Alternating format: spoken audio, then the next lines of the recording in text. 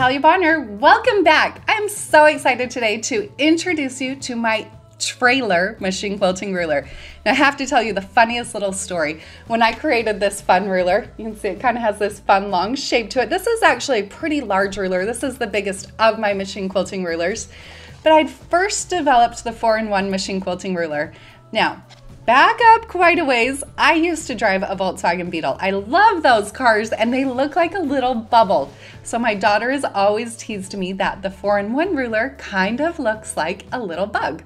So when I developed this second ruler, the trailer, for some reason it just reminded me of a little trailer that was being pulled behind the 4-in-1 machine quilting ruler. Kind of silly, I know, but that's really where the name the trailer came from. So what about this ruler? Why am I here today? Why am I telling you about this?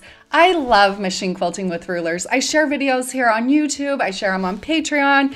We have online classes, all sorts of different things featuring my machine quilting rulers and machine quilting with rulers. And I know it can be a little bit daunting. It can be overwhelming. Machine quilting with rulers can be intimidating. It took me years and years and years to even try to machine quilt with a ruler. So for all of you that are just starting out in machine quilting with rulers, my hat's off to you because it is a little bit of a learning curve, but once you get it, they are so much fun. And really the sky is the limit when it comes to machine quilting with rulers. So just a few details about these machine quilting rulers. Like I said, this trailer ruler is a long ruler. It's quite long. We have all of the details listed below on the exact measurements if you want to learn more about it. We also have all the rulers available for purchase on our website, peaceandquilt.com. The trailer though has this really fabulous long straight line. Now sometimes you think, why would I want such a long ruler when I'm working in just a short space?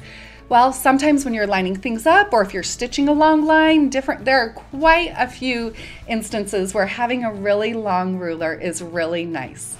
Now, besides that, we've also developed this ruler for some specialty type shapes. So we've got a really fabulous curve over here on the side where I will show a video coming up showing how I use that curve. Then we also have this nice angular line here. This is a 45-degree angle. Now, one of the reasons that we made this 45-degree angle on the side of the trailer ruler so that you can line this side of the ruler up with the side of your block, hold your ruler and stitch right along this line, and you will have a perfect 45-degree angle stitch line without doing any markings. Now, another really cool thing on the trailer ruler, and actually on all of my machine quilting rulers, the markings on my rulers are based off of your needle position. So on here, the first marked line is the 1/2 inch line, but the line is only 1/4 of an inch from the side of the ruler.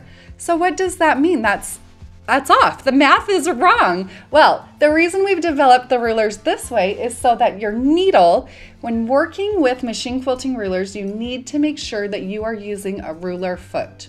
Most ruler feet, pretty much all of the ones that I've seen, now I could be wrong, but most ruler feet are 1/4 of an inch. So from the center needle position to the outside of the foot is 1/4 of an inch. So adding that from the needle position to the side of my ruler, you are at 1/4 of an inch. So from there, these measurements are all based on your needle position. When you start doing a lot of machine quilting and you don't want to do quite as much marking, the markings on these rulers are really, really fabulous. But here's the little disclaimer, do not do any cutting, any rotary type cutting using these rulers because those measurements are based on machine quilting with rulers. A couple other features about my machine quilting rulers before we hop over to the machine. All of my machine quilting rulers, like the trailer here, are thick. It's a little difficult to see it on here, but this is a thick ruler. It's 1/4 of an inch thick. The reason the rulers are so thick, not only are they super durable, but they're thick so that they'll glide nicely right along the side of your ruler foot. If you don't have a thick ruler, if you try to do machine quilting with like a rotary type ruler or something that's not quite this thick, chances of your ruler popping up on top of your foot or going under your foot or something crazy, breaking, are pretty high. So always make sure when you are doing machine quilting with rulers that you are using the correct type of rulers. Let's hop over to the machine, go over a few more details, and do a little bit of stitching.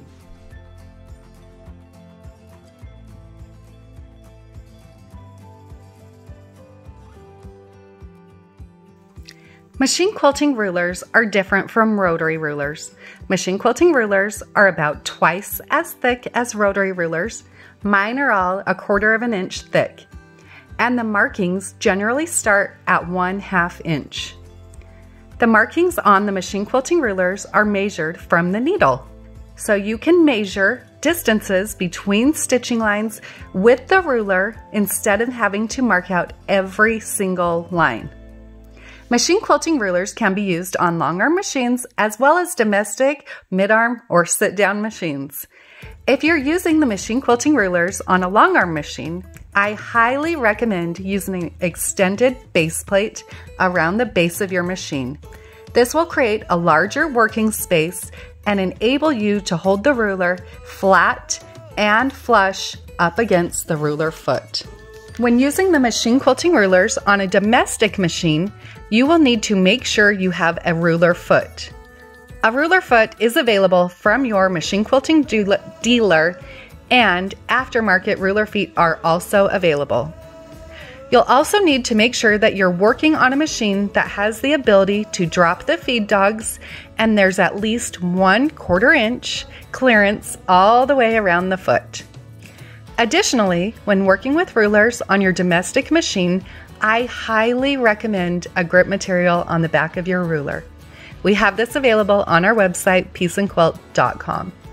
This can also be used when working on a long arm machine. The grip material on the back of the ruler helps the ruler grip onto the fabric and stay a little bit sturdier. Now, in all of my videos, I'm not always using grip. That's because I move my ruler so quickly. That does not mean that you don't have to use grip or you can't. I highly recommend it. The rulers that we will be using here are the rulers that I have designed, and they are designed for machine quilting. Since these are my favorite rulers, that's what I always recommend. However, most machine quilting rulers can be used in the same manner. You can use the markings on the machine quilting rulers instead of marking out every single point to point. You can pick up the rulers, plus I also recommend picking up my book, Visual Guide to Creative Straight Line Quilting. In that book, I actually walk you step by step through the basics of machine quilting with rulers, plus there's 60 awesome designs teaching you how to machine quilt with rulers. Now, let's get stitching.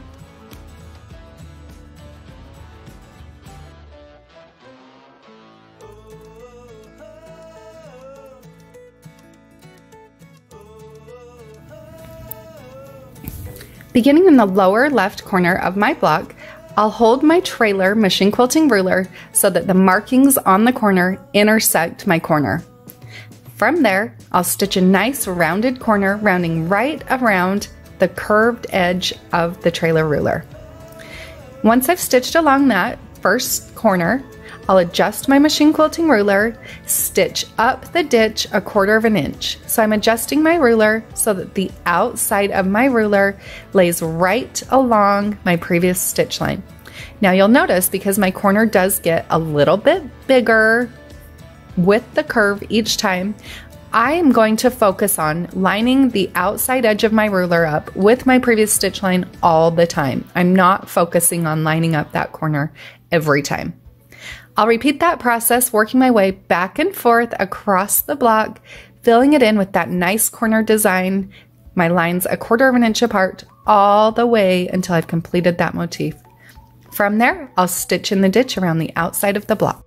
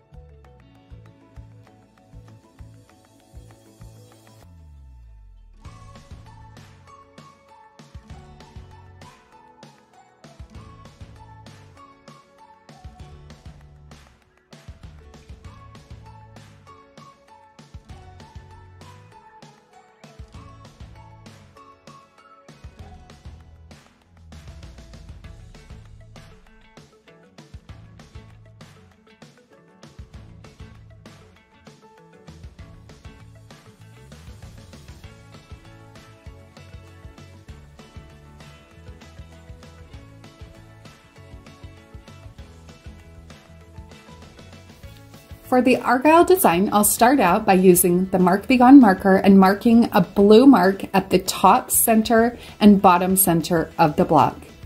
Then I'll get my trailer machine quilting ruler, starting in the upper corner. I'll line the ruler up so that it intersects the marked point at the bottom of the block. I'll stitch from the upper corner to the lower marked point. From there, I'll rotate my ruler and stitch to the upper opposite corner. From that top corner, I'll again use my trailer ruler and stitch along my ditch down to the bottom corner. From there, I'll readjust my ruler. Now from the bottom corner, I'll stitch to the top center point on my block. From the top center point, I'll adjust my ruler and stitch back down to the opposite corner. After that, I'll stitch in the ditch all the way around the outside of the block.